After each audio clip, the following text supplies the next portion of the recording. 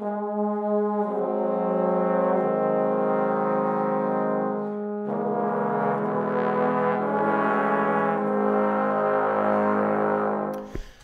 history of brass instruments contains a wardrobe full of cute, queer, worrisome, deformed and strange experiments, some of which were successful, many of which were not successful.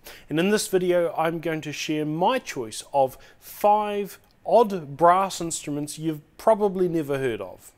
Number 5, the Sheddyphone. This is a Czech-made version of a double-belled brass instrument, kind of like what you might get if you got a baritone and a euphonium and they were in a car crash together. The idea is that the player can adjust the tonal quality or timbre of the sound that the instrument makes by directing the airflow through a different sized second bell. The Sheddyphone was produced as a family of instruments with sizes ranging from very small to very large.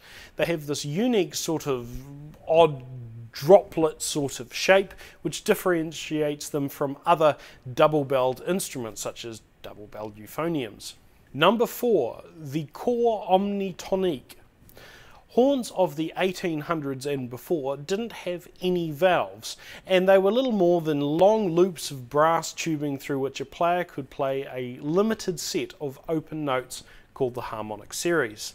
If you wanted to change the set of notes that you could play on your instrument, you would have to stop playing, grab extra loops of tubing, shove them into your instrument, and then resume playing.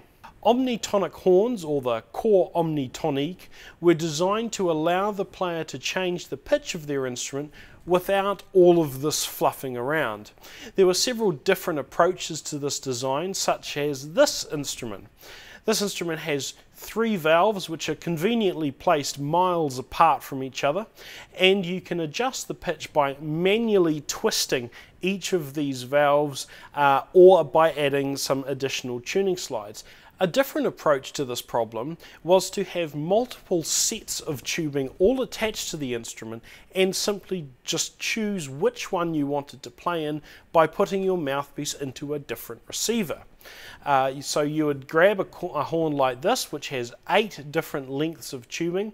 You would put your mouthpiece into the receiver of the key that you wanted to play in.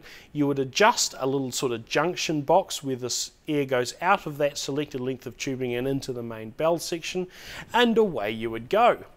Number 3, the Antoniophone.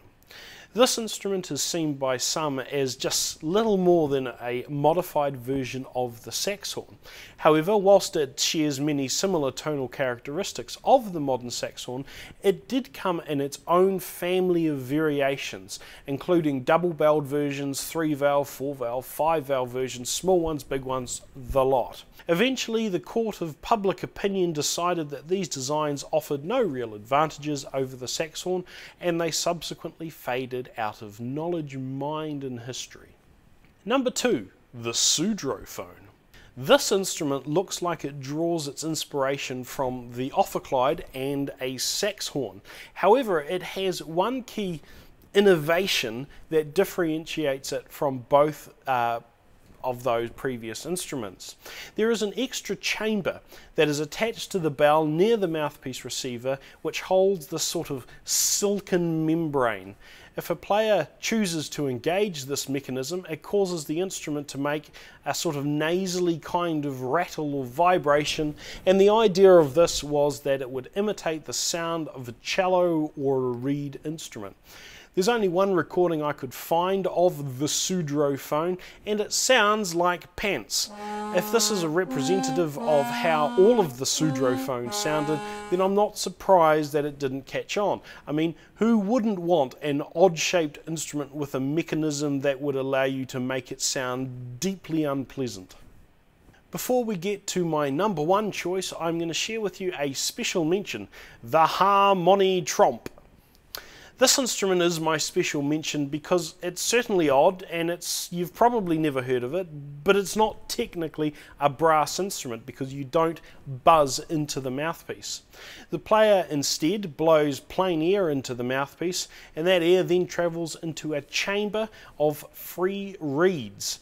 The player will press down on one of the buttons arranged as you would find on a piano to select the note, which I guess kind of means that this instrument is the forerunner to the modern melodica.